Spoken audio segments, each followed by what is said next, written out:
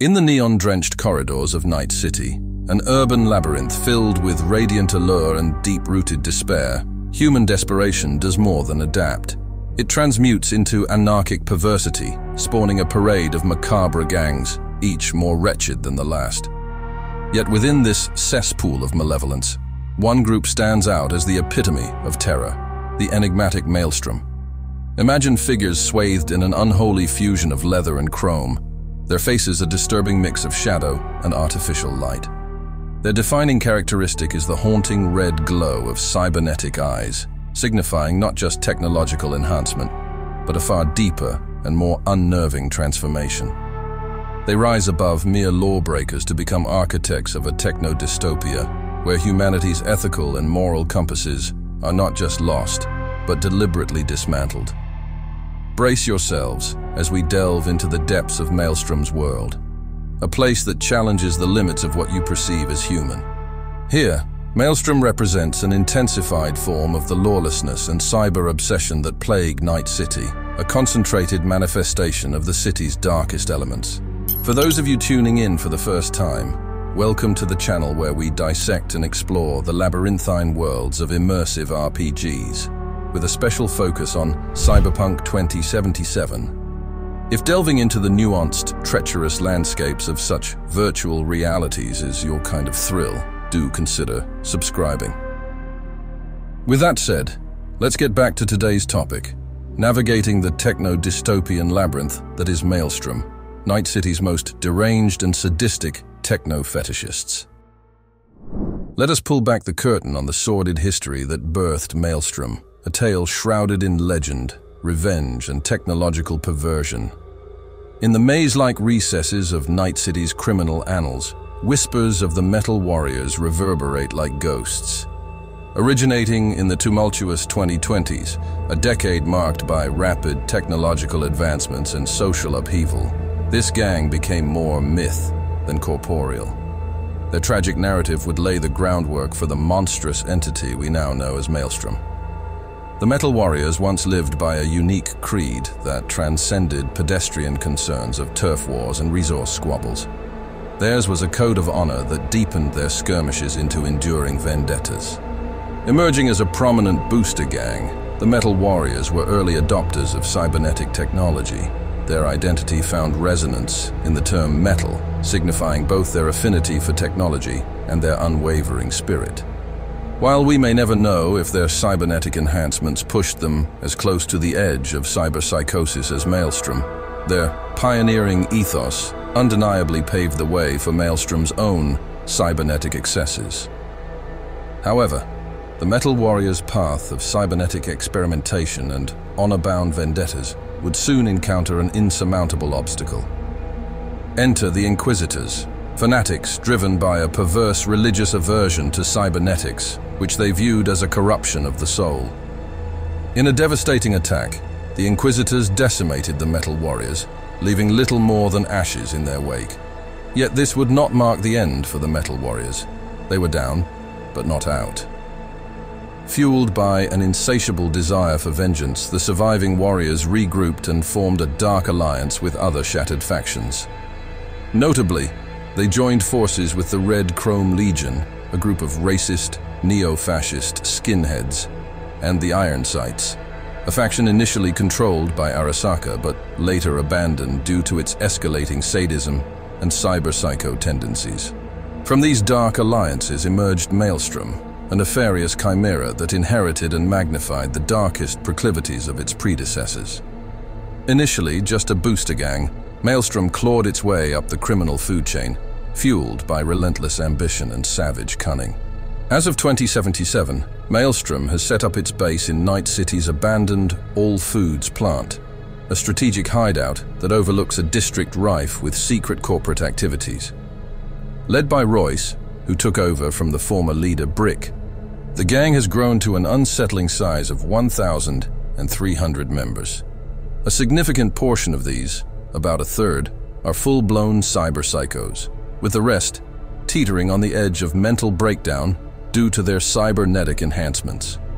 Although they once focused on minor criminal activities, Maelstrom has now expanded its operations. The gang now conducts more ambitious and deadly missions, targeting both independent mercenaries known as solos and major corporate entities. As for the Metal Warriors, they may now only be a footnote in history, but their legacy endures in a grotesquely distorted form. What was once a moderate embrace of cybernetics, coupled with a strong ethical compass, has been completely eclipsed by Maelstrom's zealotry and sadistic augmentations.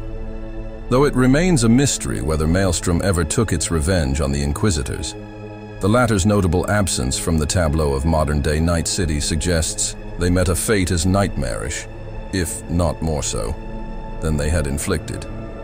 Ironically, the Inquisitors' purest onslaught against the Metal Warriors led to the birth of a far more terrifying entity, a gang obsessed with cybernetics, teetering on the edge of a technological abyss darker and more abhorrent than anyone could have foreseen. Let us now delve into the complex swirl of ideologies that serves as the gang's spiritual foundation. This is a complex array of beliefs that reject not just societal norms, but also the very essence of human, ethical, and metaphysical existence. For Maelstrom, flesh is merely a canvas waiting for the brushstrokes of cybernetic artistry. Their desire for cybernetic augmentation approaches the level of religious fervor, transforming their bodies into grotesque displays of mechanical excess and, indeed, pure body horror. Members often sport missing jaws, warped skin lined with wires, and even entire sections of their skulls replaced with steel chunks. This isn't just a fetish for utility, it's a full-fledged existential creed. Ritualistic modifications, like replacing their faces with horrifying red optics without the use of anesthesia, serve as sacred rites, confirming their exit from the realm of humanity. But don't mistake this gang for mere technophiles. Alongside their cybernetic obsessions, they also delve into the realms of the occult and arcane, as well as pursue otherworldly sensations through extreme brain dances. Their belief system forms a complex tapestry that melds the rigid logic of machinery with the fluid ambiguity of mysticism and the intangible. Rituals designed to breach the black wall to download rogue AIs like Lilith are not outliers, but rather intrinsic facets of their warped ideology. These acts, often carried out with an eerie, almost demonic ambiance, blur the lines between life and death, flesh and machine, real and surreal, into an enigmatic haze. Could this relentless quest for otherworldly experiences through a macabre blend of tech and spirit be their own twisted form of enlightenment? The very thought is enough to send shivers down your spine. Seamlessly woven into this tapestry of philosophical and technological extremities is an organizational structure that, contrary to surface appearances, is anything but anarchic. This isn't a loose affiliation of madmen. It's a meticulously segmented collective. Maelstrom's operation amplifies their ideological extremes into a rigid community structure, elevating their collective sense of belonging to an almost cult-like fervor. Subgroups within the gang each have distinct roles in their criminal empire, be it conducting raids, executing hit jobs, or overseeing territories. By adopting pseudonyms, each member becomes an essential cog in a malevolent machine of unprecedented scale. Morality, as most would understand it, is completely absent from Maelstrom's calculus. Unlike the Metal Warriors, who held on to some semblance of an ethical code, Maelstrom views traditional ethics as a vestigial restraint best shed. Their ferocity isn't confined to confrontations with rival gangs. It seeps into the very essence of human life through chilling experiments carried out on kidnapped victims. Adding a layer of sadistic complexity, they often engage in torture and mutilation, transforming their captives into nightmarish works of living art. Their propensity for extreme violence makes even the most trivial interactions with them a potential bloodbath, signaling their total abandonment of ethical considerations in the single-minded pursuit of their horrific objectives. And let us not overlook their unsettling affinity for cyberpsychosis. While many would recoil from this mental precipice, Maelstrom members lean into it, often teetering over the edge into full-blown clinical insanity. This audacious dance with psychological disintegration not only breaks societal boundaries but also fundamentally challenges what it means to be human. Yet beneath all these layers of ideological perversion, one can't ignore the lingering ghost of revenge, a relic from their metal warriors' ancestry. Although the original vendetta against the Inquisitors may have lost its immediate relevance in the world of Cyberpunk 2077, this eternal thirst for retribution continues to add an undercurrent of unpredictability and danger to their actions. In this ultimate assessment, the patchwork of beliefs that make up Maelstrom's ideology is a dark brew of technological extremism, occult fascinations, organized brutality, ethical nihilism, psychological audacity, and a lingering vindictive fatalism. None of these are mere isolated principles.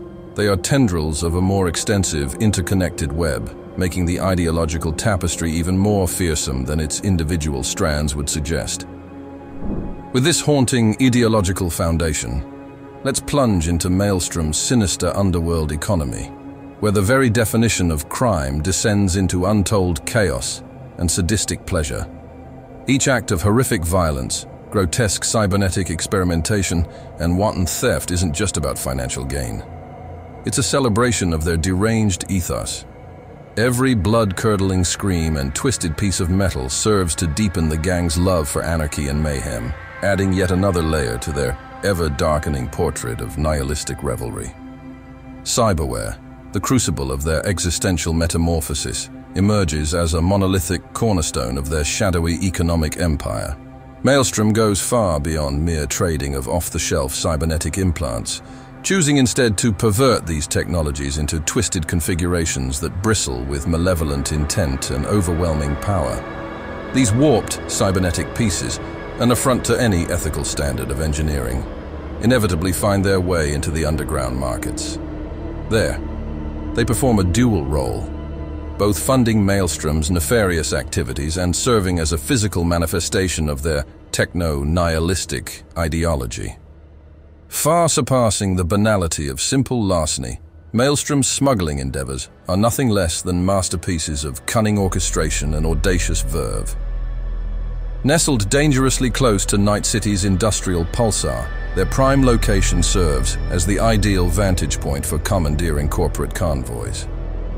Be it pharmaceuticals, armaments, or premium cyberware, they seize it with predatory efficiency, only to re-engineer or fence the spoils through their own labyrinthine black markets.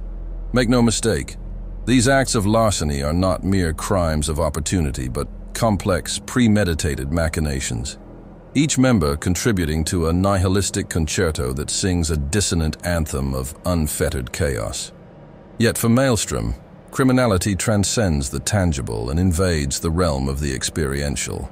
They stand as dark pioneers in the clandestine world of braindance, a frontier where their unholy alchemy of technological manipulation and psychological degradation unfurls in full measure.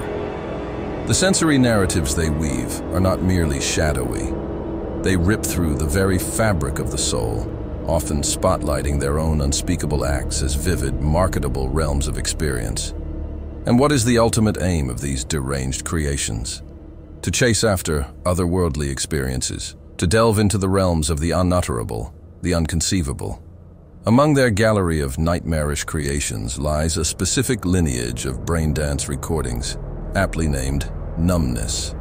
These are designed to deliver the obliteration of emotional sensation to the user, serving as a harrowing endorsement of the lure of existential emptiness in a society skirting the precipice.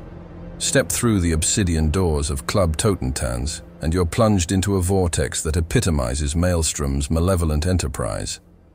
The air is thick with neo-death metal music and the frenetic energy of hedonistic excess.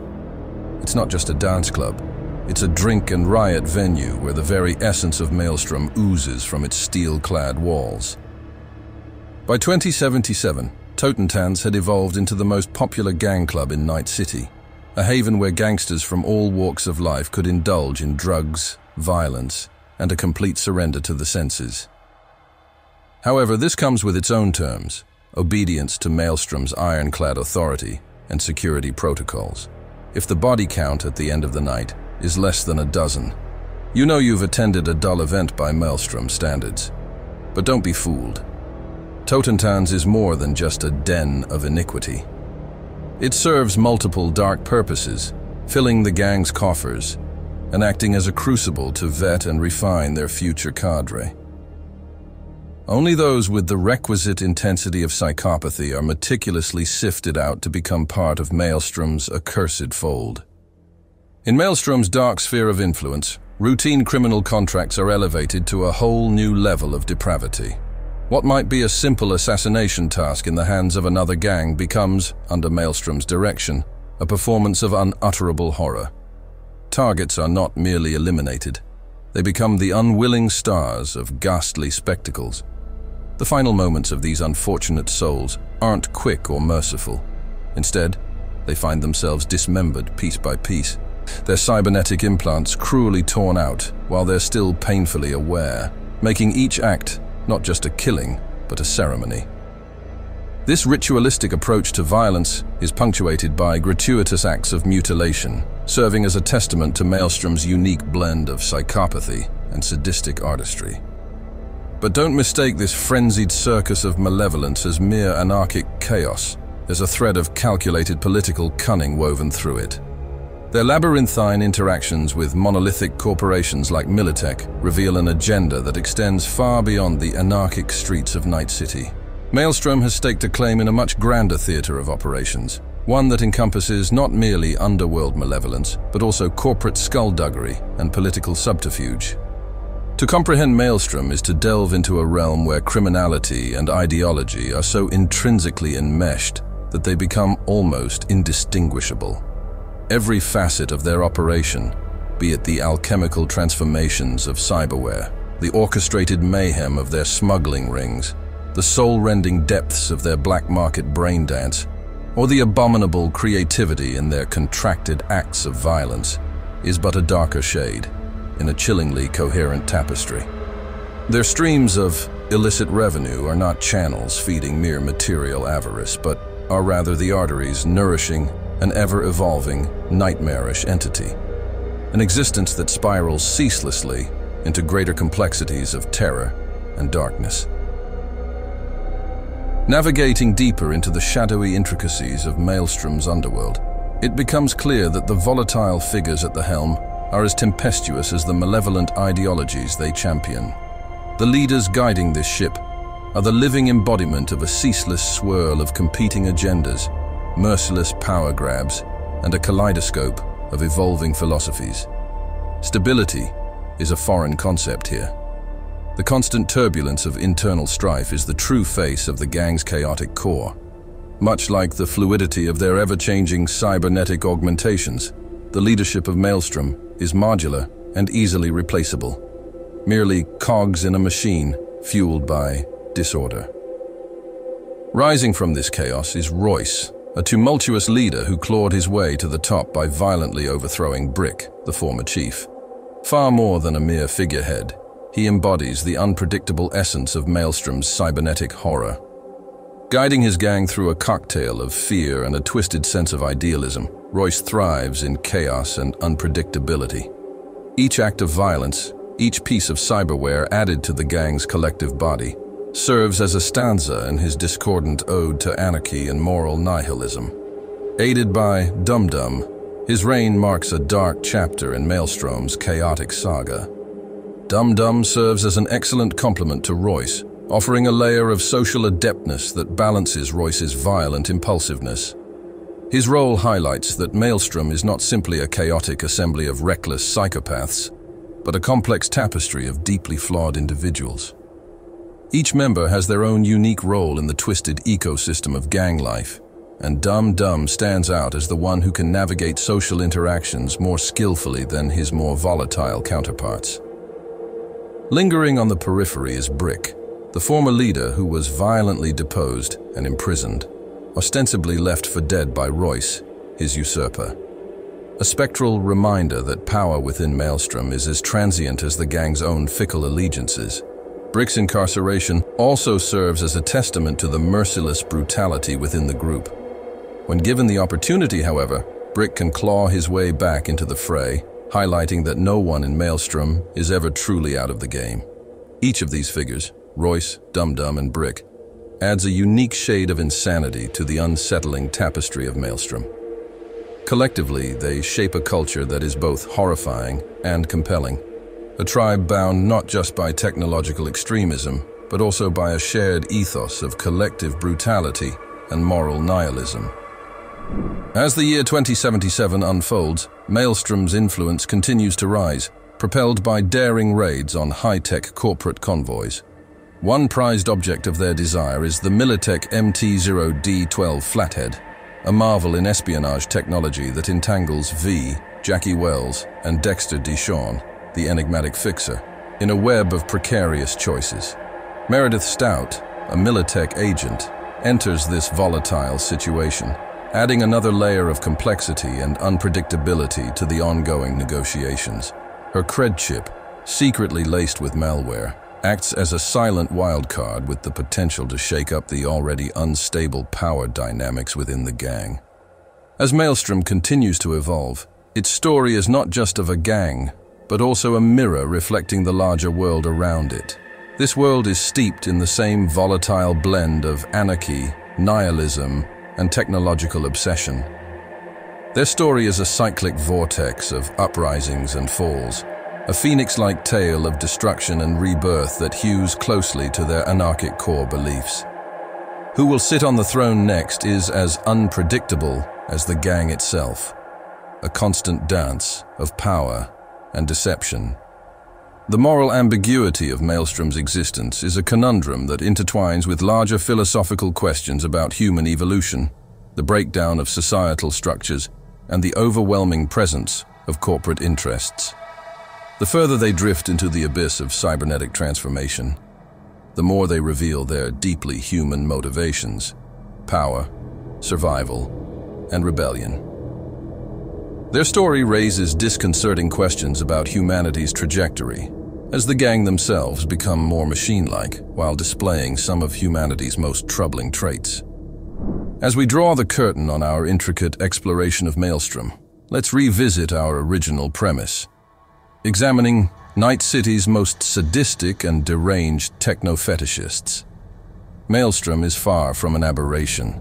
Rather, it is a concentrated expression of Night City's own ideological and existential malaise. Their frenzied worship of machines and cybernetics transcends mere fetishism. It represents a radical, almost cult-like devotion that amplifies the chaos, sadism, and techno-extremism already festering in the underbelly of Night City. Royce, Dum-Dum, and Brick are not mere cogs in this twisted mechanism, but reflective shards of a city balanced precariously on the knife edge of its own creation and destruction. Their violent tendencies and sadistic pleasure in causing pain magnifies the ethical quagmires and existential dilemmas intrinsic to Night City. It's a city of paradoxes, a monument to human ingenuity, yet also a labyrinthine den of inequality and exploitation. A place where the extraordinary is mundane, yet where basic humanity is often a luxury few can afford. As for Maelstrom as a gang, their story amplifies these contradictions.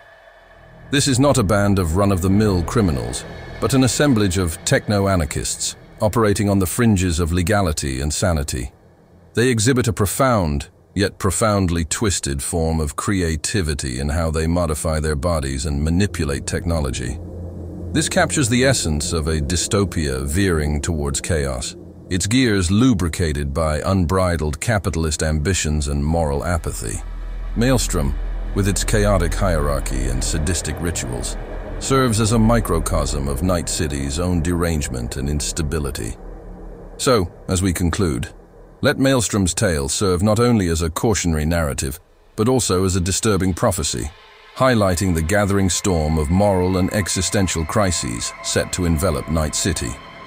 These looming tempests are ironically born from the city's own paradoxical blend of cutting-edge innovation and ethical desolation. All right, folks, a massive thank you for joining me in today's episode, where we delved deep into the lore of Maelstrom. I hope the journey was as thrilling for you as it was for me in crafting it. If you found what we explored today engaging, it would be an honor to have you subscribe. Your enthusiasm means the world, especially as we explore more of the rich and complex world of Cyberpunk 2077. With the release of Phantom Liberty, which has been incredibly well executed, my passion for this game has only deepened. In the pipeline, we've got an array of cyberpunk-focused content spanning a broad spectrum. From the twisted labyrinths that make up the gangs of Night City, to the cogs and wheels of governmental systems, law enforcement agencies, and faceless megacorporations, we'll be dissecting it all. On top of that, keep an eye out for in-depth guides and build videos that are in the works. If this immersive, multifaceted journey sounds like your cup of tea, do consider hitting that like and subscribe button. Once more, thank you for giving me your time and attention. Until next time, farewell for now.